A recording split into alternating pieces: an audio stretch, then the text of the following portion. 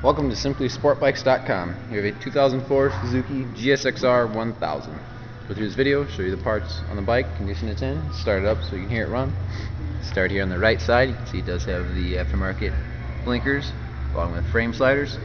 There's some damage to the fairings, as you can see in the pictures, and here in the video, some cracks, scratches. Tank on this side has just got minor scratches. There's some more damage on the other side that you'll see. It does have the tank pad protector. Both seats are in excellent condition, no rips or tears. It does come with the Yoshimura exhaust. Tail section has just a few minor scratches in it. It does have the fender eliminator kit with the aftermarket blinkers. It's got a brand new rear tire on it. This bike did receive a full inspection. It will also come with a 1-month, 1,000-mile warranty. Come around to the left side of the tail, and you can see there is some damage there. Chain and sprockets look newer. Take a look at the left side of the tank.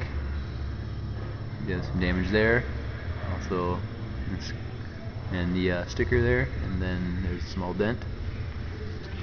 Left fairing took most of the damage here. You can see it is rather scratched up and broken.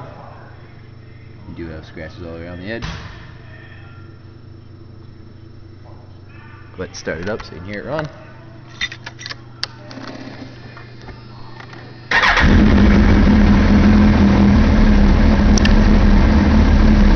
does have 6,900 miles on it.